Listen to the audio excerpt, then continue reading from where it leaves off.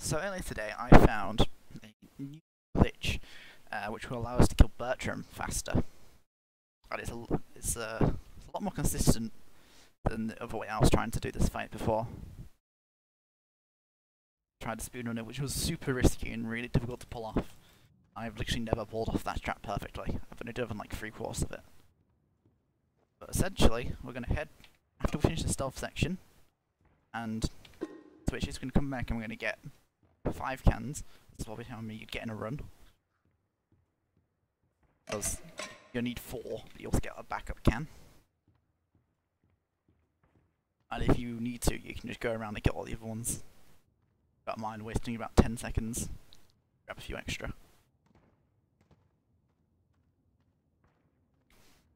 We're going to take these cans with us to Bertram. And if you've seen the new Boris strats, you'll know that cans act as weapons and are able to deal damage. So whilst this is loading, we're going to come in here, we're going to sprint and jump to the side, and that will allow us to get hit by Bertram's arm. I'm going to come up here, I'm going to get right up against it, and I'm going to throw the can, and that will destroy the bolt. I'm going to do that to all 4 bolts on this arm, as ideally as fast as you can.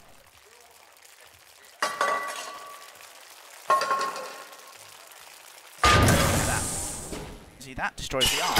Actually, starts to make it.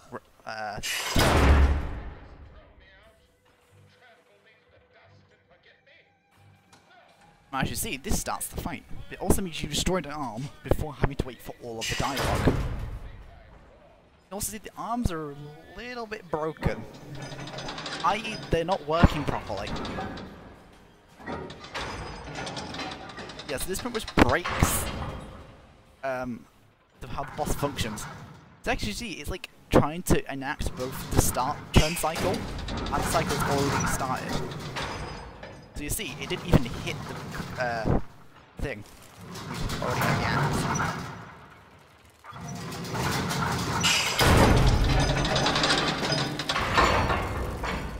As you can see,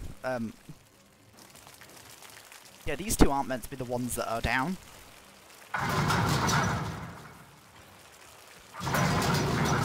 Quickly go to the side, I don't want to die here. But you can see, essentially, we skipped having to wait for one arm. And also we've kind of broken the AI. So you can see, it's trying to break the arms at 2 separate points. Because it's trying to run both, like the startup script, and like the current script of the boss fight.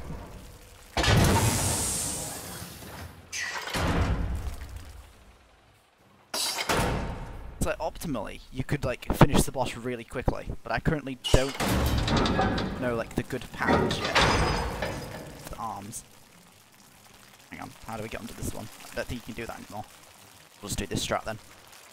As you see, that makes things a little bit easier than how we used to do them.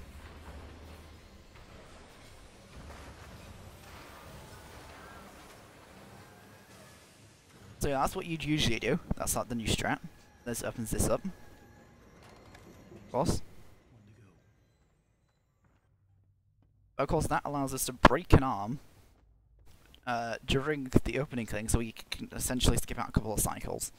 Also, we break the AI, so it's easier to do the other arms because they're all sequenced out of order.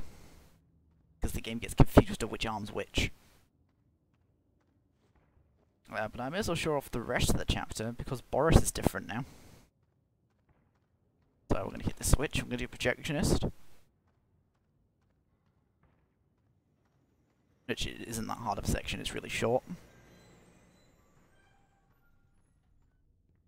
It also depends what you do here. So make this a mini tutorial. So here you can either kind of wait here for him to walk past, which of course wastes quite a bit of time. Or if you're a little bit more confident, you can just let him hit you once. As long as you keep jumping, you should be able to regen all your health in time. Sometimes you can't. Sometimes also you avoid getting damage there. Because the projections will also do the animation where we like hulks out when you hit switch, because that's meant to be the original point where he's meant to see you. It's like, oh, he knows where you are now. So that also gives you a little extra run time.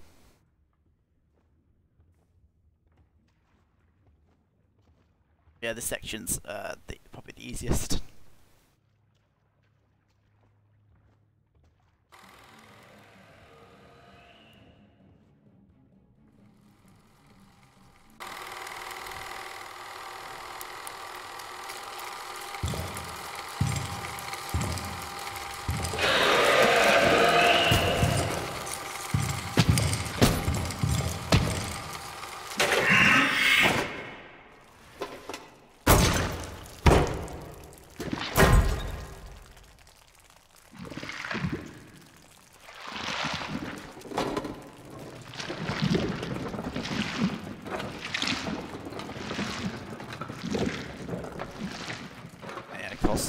Wait for cutscene to finish.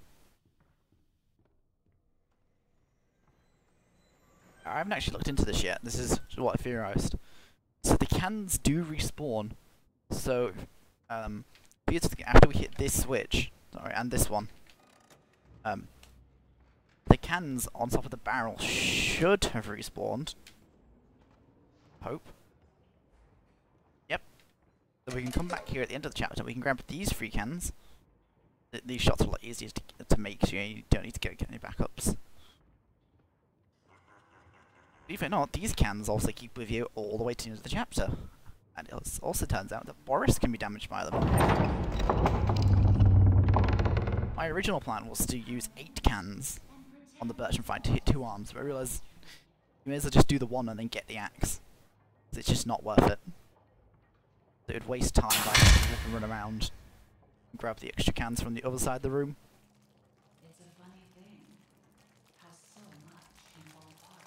So this allows us to cut out 1 cycle of the Boris fight. It also means we don't have to worry. We don't have to worry about all of his cycles and things. Also, the weapons are going to be a little bit tedious. And a little bit, they can mess you up quite badly. And this cuts out having the stress of like where the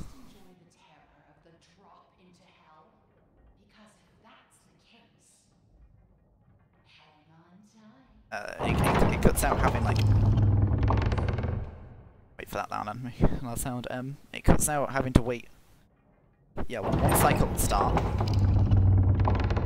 And it also means that sometimes the weapon would be kind of hard to pick up because Boros would be constantly following you, and it would be a real risk of dying / getting knocked back away from the weapon.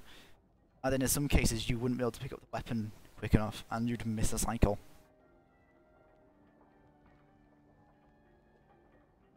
But this just makes the whole fight so much easier, and a tiny bit quicker as well. I still, of course, have to work and refine the Bertram fight, because I can, of course, work out which arms drop in which order, according to the new cycle, because the cycle's broken. So then I can predict it, and I'll work out what to do. I'll just let you watch this fight, though.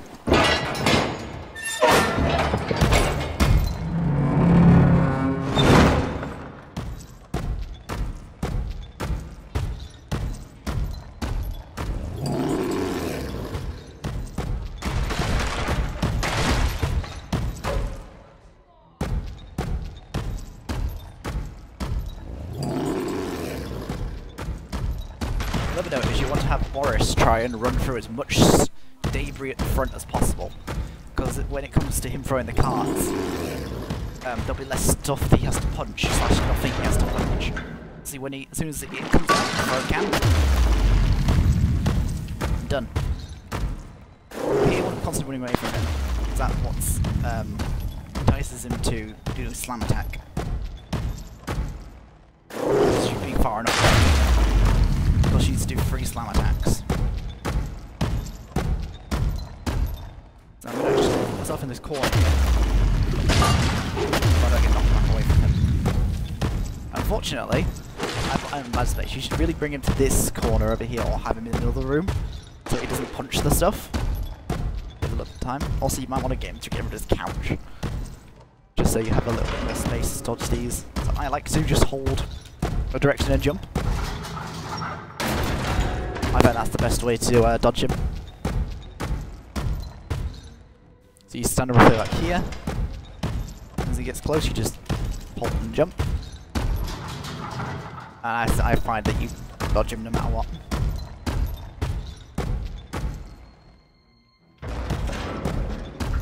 I was gonna hold A, jump. I think I only even use A. I tried to use B once, it didn't work. But there you go. So that's the fast way to do the second half of chapter 4.